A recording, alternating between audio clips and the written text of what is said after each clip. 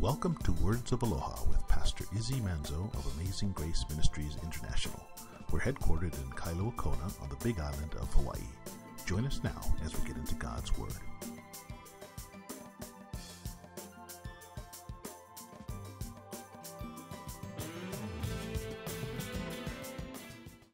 Let's pray. Father, I just pray that the time we spend in your Holy Scriptures this morning would really strengthen our faith.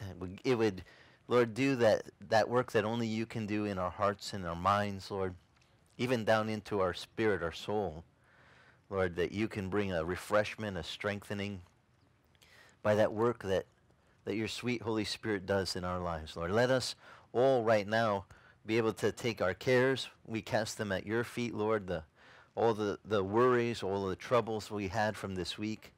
Lord, if it be with relationships or it be with bills or just bad vog, Lord, I just put all of those things at your feet right now. I ask that you would take care of them for us. We check them in with you, just like we would check a coat back east in the restaurant when we would walk in and get the little claim ticket. We don't even need the claim ticket, Lord. We don't want it back. We just want to check all of our items in at your feet and give you all our cares.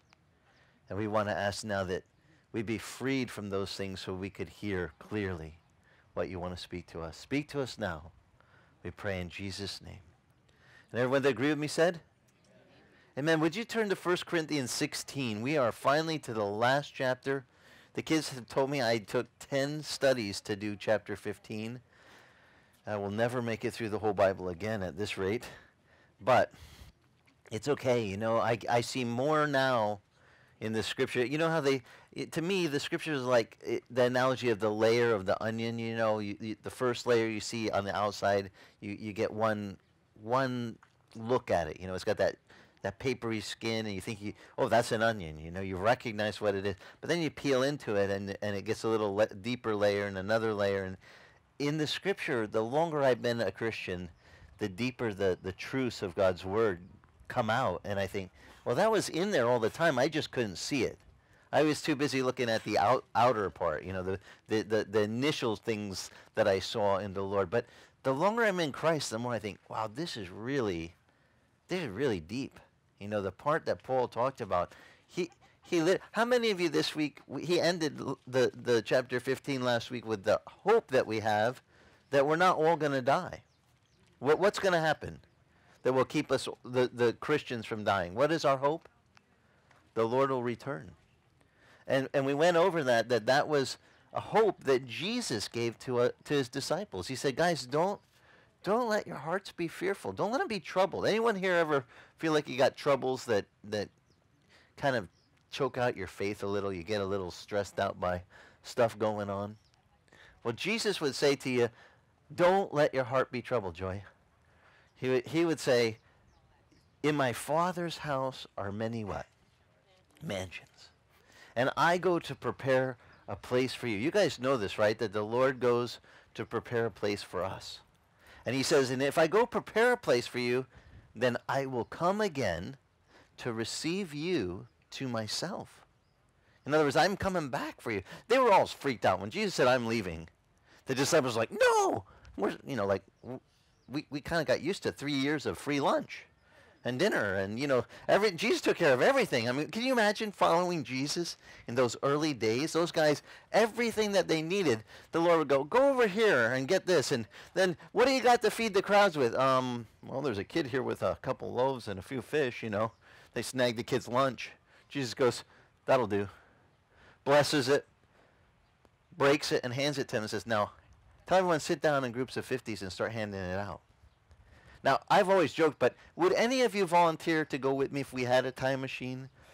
On that day, you guys know the story of the loaves and fish. Who would be with me to be a bread passer-outer or fish passer-out? I mean, if Jesus blessed it and said, here, and handed it to you, and you took it and you went over to a group of 50 people and you started going like this, and what happened with the bread when they were doing this? It never ran out, right? It just kept Does anyone think this would be fun? Besides me, to just go, here you go, and you tear off a chunk, and then you look down and it's still there. And so you tear off a bigger chunk, You look down, and it's back. You're just like, oh man, this is cool. I mean, that would be so, I think it'd be a little bit building for my faith, to see the miracles that the good Lord did to supply for people. Jesus said, I don't want to send this crowd away hungry. They've been here all this time listening to me. He said, they'll perish if I send them away. And interesting, he said to them, why don't you guys give them some food to eat before they go? And their answer was, Lord, if we had 100 denarii worth of bread, if we had 200, 300, if we had, in other words, a year's salary worth of bread, we couldn't feed this whole crowd. Now, Jesus was just setting it up. So what do you have? They're going, we don't got nothing. Anybody got something? The little kid's going, I got some. In their culture, the bread was like a little pita bread. He's got his little sandwich bread with little pitas and a couple fish, and Jesus goes, that's enough. I would dig being there on that day to watch Jesus in action and to be to participate in seeing him do his thing. But when he said, okay, guys, I'm going to go to the Father now, they're like, what? No.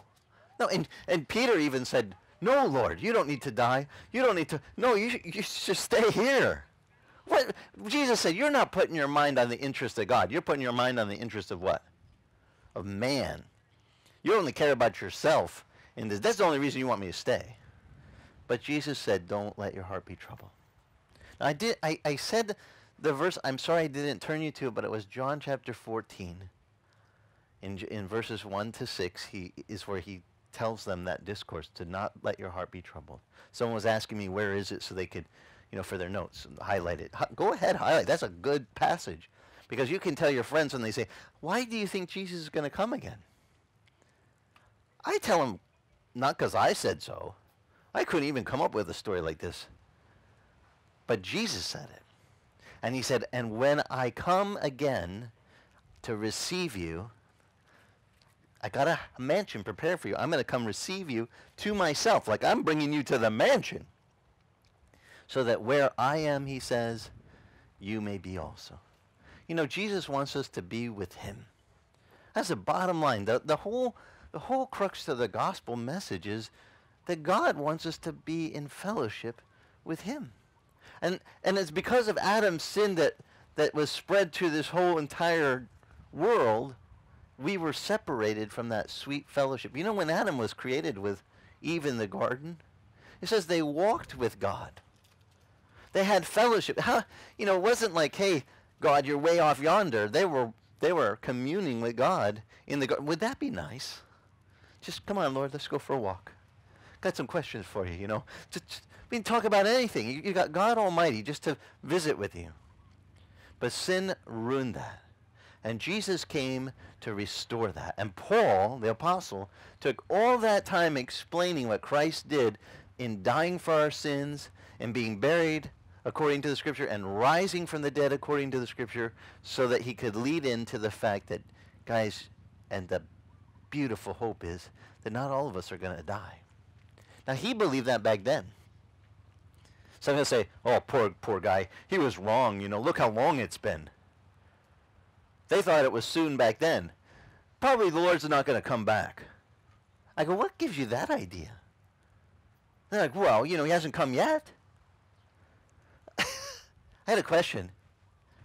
Do you think we're closer to the day of the Lord's return, or was Paul close back? They thought they were close back then. They felt like, God, it could be any time. Back then. I submit to you now, we're a lot closer. Those signs Jesus said to look for, wars and rumors of wars and pestilence and famines. And my wife's like, honey, what do you think's up with all these fires? There's a fire in Kauai. Our friend, by the way, we need to pray for Steve and Casey. They used to come to the fellowship here. They moved to California. Their house just burnt down. They had to evacuate. They grabbed a few clothes, they said. And then the next post we see on Facebook the next morning is our house was burnt down. Lost everything. And the reality of, think how many people have lost their homes on the other side of our island. How many, what's the count now? I don't even know. What is it? Over 700. 700 plus homes? You know, in fact, the food basket over here that helps us with our feeding, getting our groceries for the feeding, they asked if we would participate in August at the Kona, by where the Kona brewery is. They're going to close that street and they're going to have a festival, and it's just a basic big fundraiser for the people, the 700 people that lost their homes. And they're asking the churches if we would come from 11 a.m., you know, in the right before noon till 5 p.m. and just help out at the booths, you know, because everything that's sold, everything that is contributed is all to raise money to help the people that are hurting over there. And the guy at the food basket is like, could you ask your church to help, because we don't have very many volunteers anymore, and we're just overstaffed. I mean, we're overworked, understaffed, and yet they're crying out for help. 700 homes gone. There's a lot of folks that have lost everything, and they're hurting. You know, every single week, people are dropping by and saying, "Here, I got this. I just want to drop this off in case anybody's going to Hilo, you know, side, and can bring them some help." And it just, I feel like I feel like our house is a conduit. You know, I'm just like, keep it going, please. It's just piling up, man. The stuff just keeps coming, and I'm just like, Lord, here. But those people are hurting.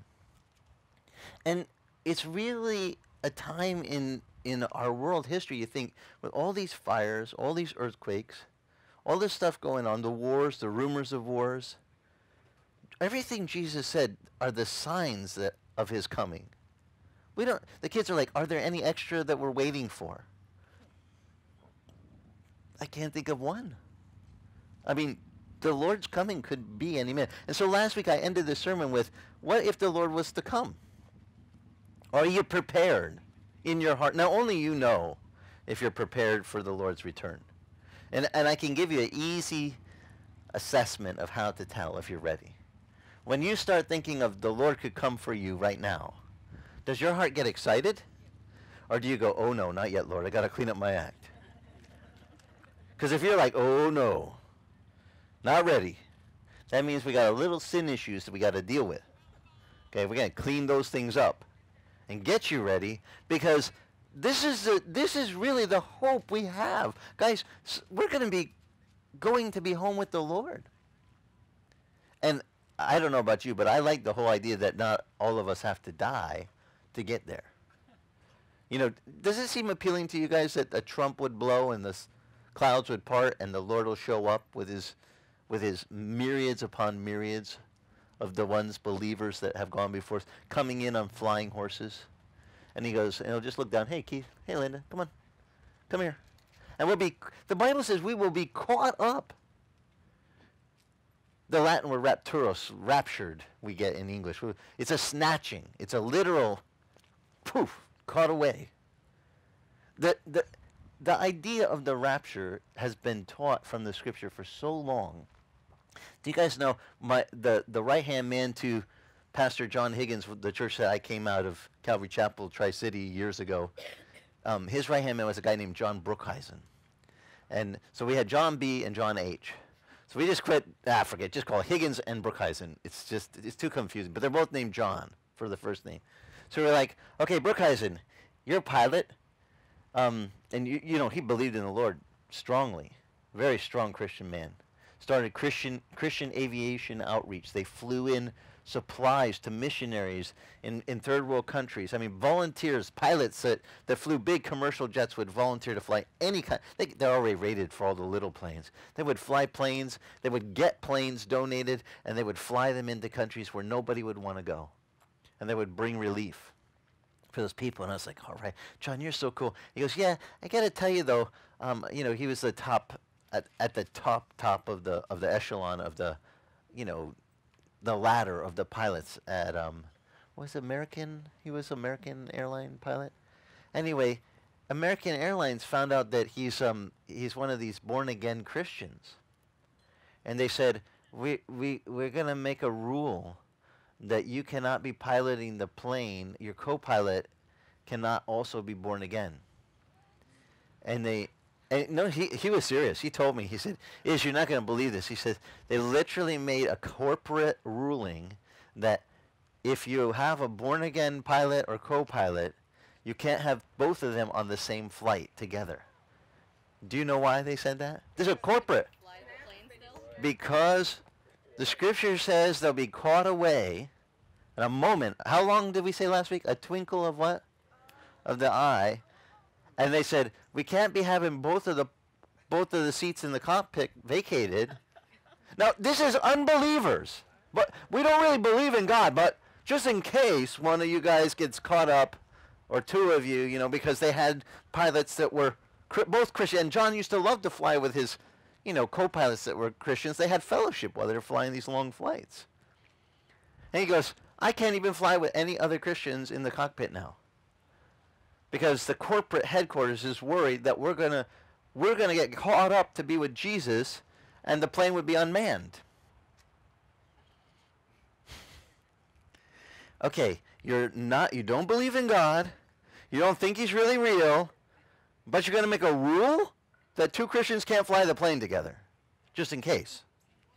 Does anyone see a little bit of kind of goofy, ironic, you know, behavior in the? I mean, that's like the atheists. I don't believe in God, but then when they get in trouble, or they find out that there's something really bad happened, or they just got the news they got cancer, they're like, and you go, they're like, can you pray for me? You don't believe in God. I can use all the help I can get. You know, it's true that even the non-believer or the atheist, stick them in a foxhole, they say, because I grew up in a military family, they say there's no atheists in foxholes. When you're facing death, you get, your mind becomes real clear that you're going to meet your maker. So it's weird that the world recognizes this, even though they say, we don't really believe it. No, you don't want to live it. You believe it. You just don't want to live for him. But I choose to live for him, so that when that trump blows and that sky is rent in two and Christ comes back for his church, in that moment, I'll be gone. And so will all the other believers that have been waiting for his return. And guys, I think we are closer today. I mean, I can't actually tell you that there's anything left to wait for the coming of the Lord. So this should be a hope that makes us stimulated to live like full out for the Lord. I mean, he could come any minute. I hope that this last week it kind of helped your faith to think, man, am I behaving like I want to be found behaving? Remember, this is the hope that does what to your heart? Purifies your heart. In 1 John, the hope of seeing Christ purifies your heart. Because let me tell you, if you thought he was coming in an hour, do you think that you would be a little bit more, you know, willing to repent of any of your sins? Or, you know, some of those real stubborn guys are like, you know, that guy here offended me, and we've had this ongoing feud for 30 years, man. And Jesus coming in an hour. Don't you think you should take care of it? Oh, I'll wait 58 minutes. Some people are such holdouts. They're like, if they really knew the hour, they would wait to the very last minute. But I said this in closing last week. If you won't live for Christ now, you're not going to die for him then. You're not going to get it together later. Do it now. Now's the time to get ready. That's the message of the gospel. Get ready. Be prepared for the coming of the Lord. Now, Mahalo for joining us. If you'd like more information about us, go to our website, AmazingGraceKona.com, and click the link to follow us on Facebook. That's AmazingGraceKona.com. Mahalo, and God bless.